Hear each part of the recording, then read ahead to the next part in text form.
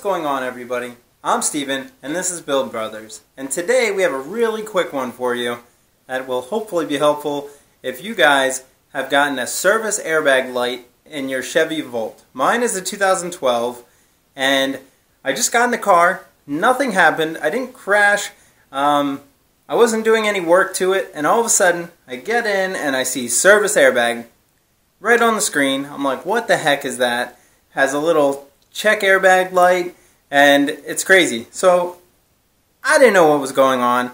I figured it could be the module, could be a bad airbag sensor, I don't know. But I kind of panicked a little bit, did some research. It can cost $800, $1,000 to fix, and I'm like, come on, really? I didn't crash, nothing happened, why is this happening? But I found out, after some research, that it's super simple. So here's what the light looks like. And here's all you have to do. So after some research, I looked into it and I went out to the car to check. And somebody in the forums said, in the Chevy Volt forums, said to check and see if your seat is damp. And I'm like, what in the world? Why would my seat be damp? Well, I'll explain why. My daughter, my little 9-year-old daughter, I picked her up and we went to the store together. Well, it was nice out, so she rolled the window down. I generally don't have anybody in the passenger seat, so, you know, I don't even think to check that stuff. So I get home, plug the car in, go about my business. Starts raining, don't think about it.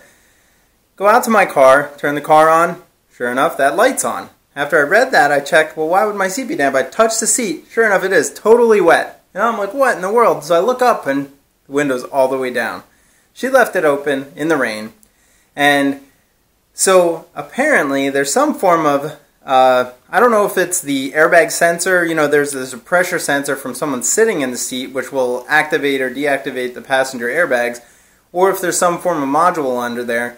But in any event, it was that. So I rolled the window up, of course, wiped down the door and all that stuff, which doesn't matter. But all I had to do was let it dry. Now, of course, you can buy like a Arm & Hammer baking soda kind of thing that you sit in your car. That'll help dry it. There's some other drying stuff you can buy, those little packets that absorb moisture. And you might want to, because water sitting in your car will smell over time. You could vacuum it out if you have a wet vac. You can do a bunch of things, but really all you have to do is just let it sit there and dry. If it's a nice day out, roll your windows down, let the sun hit it, and let it dry. And honestly, the next day that airbag light was off.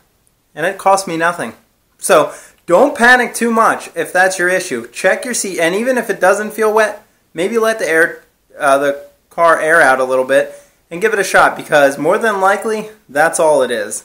If it is something more, you might need to check codes and possibly take it to the dealership. But I do recommend fixing it yourself, because there's a lot of things you can do yourself, and sometimes it costs nothing. So I hope this was helpful to you. If you like the Chevy Volt content, like and subscribe. If you like Mustang content, that car is going to be back before you know it. Less than a week, we're going to have it back in our hands. And the twin turbo 240Z is just about ready to get on the road. So make sure you follow those builds, because we have videos coming out left and right. And yeah, so share with your friends, like, comment, subscribe, and until next time, see you.